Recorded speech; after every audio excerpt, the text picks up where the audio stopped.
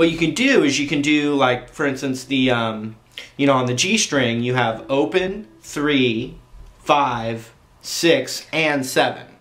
And then on the D string, you have open, 3, and 5. And so what you can do is there's all kinds of cool little tricks, and I want you to, besides any licks that you already know in the pentatonic scale, you can start to incorporate some of these ideas. Playing the G string. And then you're going to pull off on the 3rd, and on the 5th, and then even on the 6th, and even on the 7th if you want.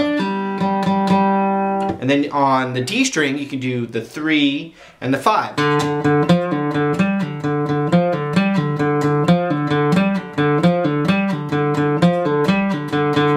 And that's going to go along with the pentatonic or the blues scale that you're already working on, you know, with your licks and stuff like that. See that? You can just immediately, you know, emphasize those open D and G strings even just within your regular pentatonic. Check it out.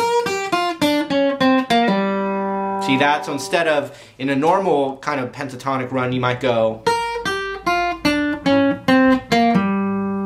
but with the open G string, you could go.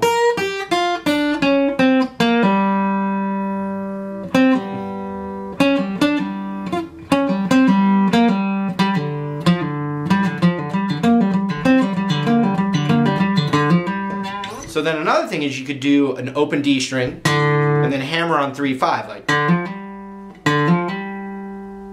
I like that a lot. Then you could even go, you could do it on the G string, but I like this one a lot too. So I went open, hammer 3, 5 on the D, hammer don't hurt 'em, and then I got index finger on the 3rd fret of the G, and I'm just going to pull it off to open.